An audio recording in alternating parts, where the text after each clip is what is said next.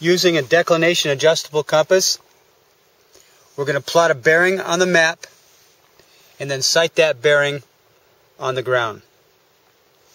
So let's plot a bearing on the map from our known location here to this hilltop. I've already drawn a line from the hilltop back to my location.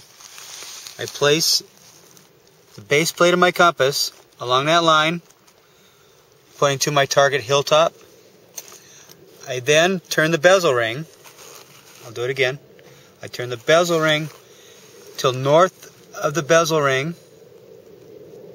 is to the north side of the map, and the index lines are parallel to the north-south grid line.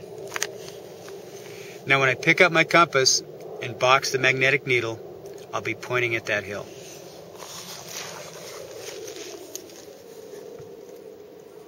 Magnetic needle boxed, pointing at the hill.